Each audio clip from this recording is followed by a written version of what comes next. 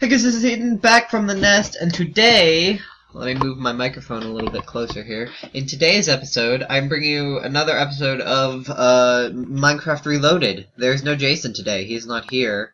He has school things to be doing, and I do not. I mean, I assume. That's what I've heard.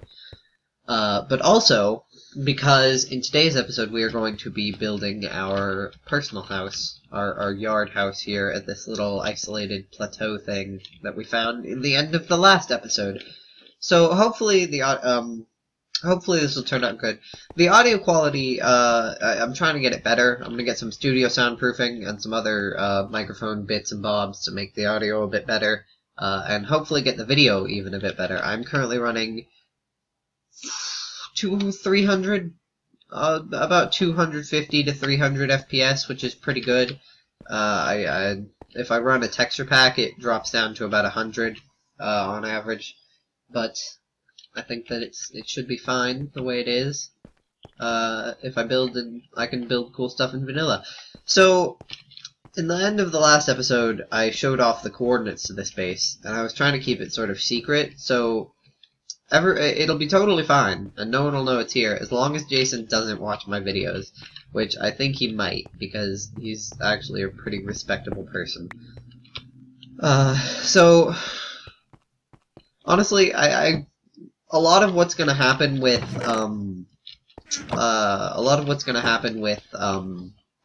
the Dwarven base back at the pit is that it's gonna be Jason's the one spearheading it because he knows what he wants out of it, and I don't really have too many ideas or understanding of what he wants. And so a lot of the Dwarven base is gonna be spearheaded and built by him in his style. And so I wanted to have a cool place to build a project house just that I was in my style and I had built, and just a place that we could do some building videos on. Because otherwise we'd just get, all the building videos we'd get would just be me building hallways according to Jason's instructions. Which is rather boring. And so, we have this cool place I found, and we're gonna build here. Off camera, at the end of the last episode I said that off camera I was gonna terraform all of this into grass, which I still plan to. I'm gonna probably cut. I'm gonna cut to when that's done. But we have some things to do first. First, we're gonna need to get a whole bunch of trees. So we're gonna have to go out. Well, basically, I'm gonna cut ahead after we get some resources and a bit more of a base going. I set this up just a couple seconds ago. I got a chest with some stuff and some tools and whatnot. So I think that we're gonna get I'm gonna go ahead and cut ahead to when we get some resources, and after that we will begin I'll do bits. I'll show bits of the terraforming just to add some content, but I won't go for a full solid amount of time while terraforming because that will take too long. So see you then, my dudes. Alright, hi, cutting back in here. We haven't actually done anything yet. I died to a skeleton over there. So, while we're here, we're gonna grab the bed. We're gonna grab my bed from here, and some iron to make just like a chest plate and some pants. And also to quickly showcase what the pit became, this is it. We're gonna expand it, even it out a bit so that it's a proper square. It looks square right now, but it's actually a bit oblong. It's not a good square. You can see it's a bit rectangular, so we gotta expand it just slightly to fix that. And then my plan for this is to sort of like put either cobblestone or just stone or whatever in a circle pattern all the way up, and then like bejewel the hell out of the top in a circle pattern and put some like pillars up and stuff and make it into a sacrifice pit, and we can just dump stuff into it, and in the bottom we can have a mine or something. Who knows? I mean, the sacrifice pit is a long-term goal. Before that we need to Before the sacrifice pit, we need to just use it as a mine, because it goes straight down to bedrock, and there's caves that intertwine and connect with it, so... We're gonna head down there real quick. We only need to go part way to grab my bed. And... some cobblestone, actually, yeah. I'm gonna get plenty of cobblestone from the terraforming process, but this will be good for bricks, stone bricks. I put that iron up in the upper chest, in the actual base part. So I don't really know exactly what Jason's plan is. In his video, he put up a picture of Ironforge, and he did all this cool editing, but it was on a split screen system, so there was a whole other screen taking up half of the video space that was completely black, and so everything you could see was made much smaller because of that, which was somewhat annoying. And I think I pointed it out in the comments. Yeah, I pointed it out in the comment of his video. So hopefully his next video won't have that, but who knows. I'm also going to make an iron sword. And these are just tools we don't already have. Or maybe we do, but I don't know. Just the basic other iron things you need to make.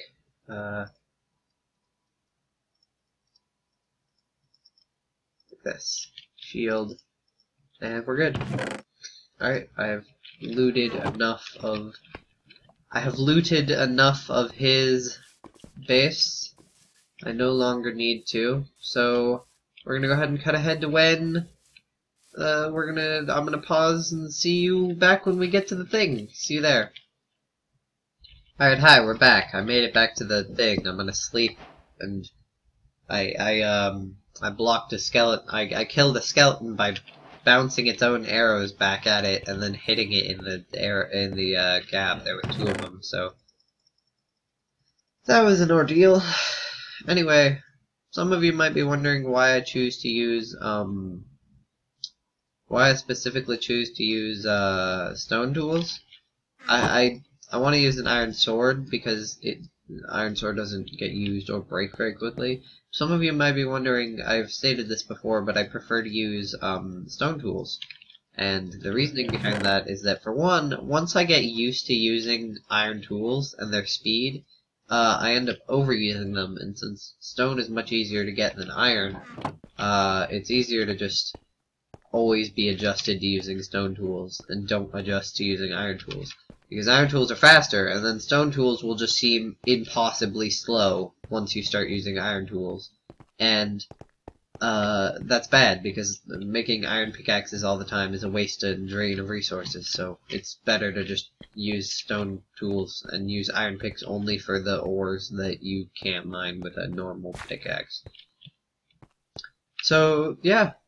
So I'm going to start off by cutting out all the, I'm going to dig out all the stone here in this front area, and all the stone back there, and sort of clean up the land as well, and then we can, I'll go and get a whole bunch of dirt from somewhere with all these shovels, and bring it in and fill in all the stone that I broke, and gravel and whatever, and then, I'll go and cut down a whole bunch of trees, and then I'll come back in, and we'll start the building. See you then. We're back. Quick progress report in. It has been a long time. I terraformed down a bunch of hills, and I terraformed everything out. I smoothed it all out, made sure it's all good and stuff. I got a whole area back there readied, and some stuff, and I looked around and whatnot. So now, the next step is to make a whole bunch of shovels and go get just an endless amount of dirt from off in the horizon. And we will come back. First, we'll get a whole bunch of wood with axes. We'll clear out that entire forest. I'll do a before and after picture. You'll see that. And then we will get just a whole bunch of dirt, and we will come in, and I'll fill it all in with dirt. I'll fill this all in, and then we will come up to this mountain. I will encase myself in glass so that monsters can't get me, and I will record the dirt turning into grass, and then speed it up like crazy so that you just see, like, the day-night cycle flashing overhead while the grass turns into dirt, and I think that would be a cool effect. So yeah, see you then. We're gonna get on that. All right. See you then. We will get on that. Yeah. Okay, hey, we're back. I know I said I was gonna go get those trees, and then I was gonna go get the dirt, but real quick, right as I was about to set out, I realized I would have to go across this valley every time I wanted to go out anywhere, and so I built this bridge off camera. It took like I don't know, 30 minutes, probably less. That's an over exaggeration. It didn't take very long. I popped it together with some half slabs and some logs and cobblestone walls, and it's a pretty good bridge. It just connects up like this. You can see it there. Just goes across, connects to this side, and we can go out and do whatever. So, works. Alright, I'm gonna go ahead and kind of head to when we get the trees and the dirt. See you then. Alright, hey, just checking in. Quick progress check here. I got some wood. Not nearly enough, but my inventory's starting to fill up. So I also got some dirt. I cleared out this dirt patch here. Cleared that out.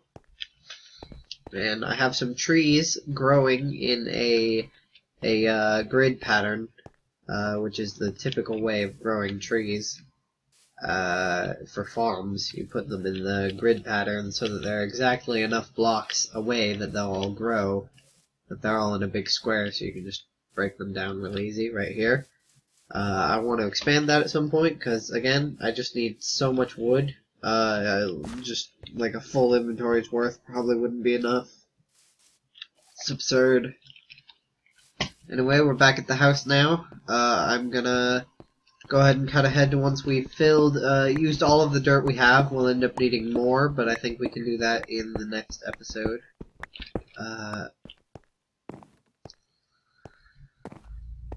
So, I'll cut ahead to when we're done putting all the dirt in. See you then.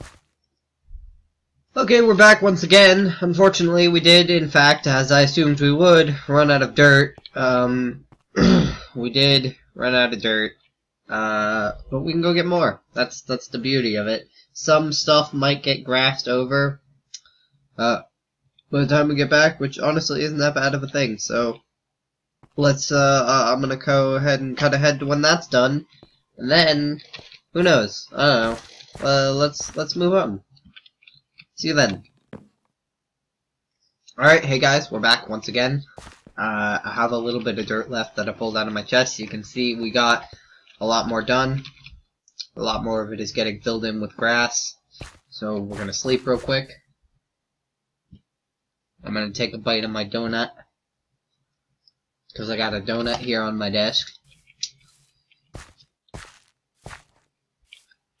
We're gonna battle these creepers. Oh, I made a grievous mistake.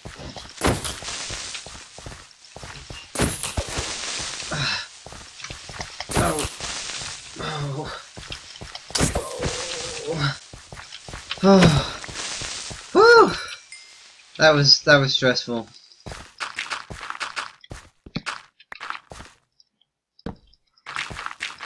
Alright. I'm gonna probably have to go and get more dirt. But we're almost done. And after that, I don't know. I think I'll end this pretty much after we finish getting all the dirt in, because I don't actually have a real plan for a house, and before that we're gonna build a farm and stuff, so and I don't have the resources to build that stuff. So it's gonna take, it'll probably be in the next episode that we actually do any building. Today was just an episode to show you some terraforming, because normally I would just do this off camera, but I don't know, I felt like it would be kind of interesting to see me do it on cam. I mean, not a lot of the actual terraforming was done on camera. A lot of it, most of it was done off camera. And I've just been cutting in to show you the progress levels, but yeah. I think I'm going to end this one here. I've been recording for 15 minutes now, and this is probably going to get cut down a little bit, but not much. Alright, well, welcome back from a quick cut there. We're going to end the video here, guys. This is Hayden signing out, and I will see you in the Skyhawklings. Remember to spread your wings, and of course, stay awesome. Bye.